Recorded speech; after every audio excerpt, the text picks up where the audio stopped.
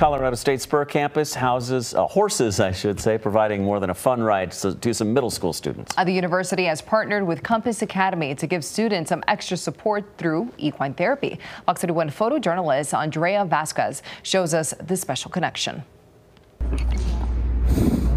There's just magic that happens here. We started this year with a pilot program of 5 students that we did in the first semester, had tremendous results. We realized coming back from the pandemic, what we've heard from our students and families is that the old traditional schooling of sitting in classrooms for as long as we were before wasn't what people wanted anymore. Ultimately, we started basically at the beginning of this school year, and we've done it every Thursday almost for the entire school year with the 2 sessions that we've done. And we plan on coming even more often and impacting more students. We absolutely have seen a huge difference in these students. Number one is attendance.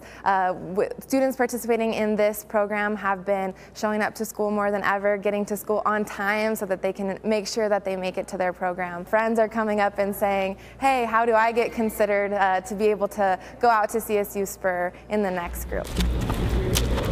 You might be inclined to send, your top students who would come and behave and do what they were supposed to do.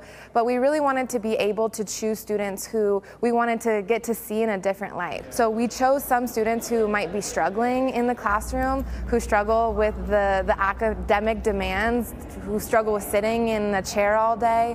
I've learned that, let's say, you're angry or sad, the horses know that and they can react to that. I've had my ups and downs, but I feel like I've done better.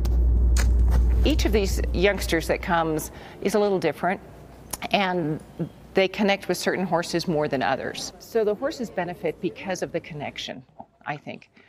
Just as they are herd animals, they connect with us. When you bring students out of their normal environment to a place they've never been before and maybe would have never been, you need people that can relate to them and create trust and relationships. They know how to get kids connected to the horses, which is a huge blessing for us.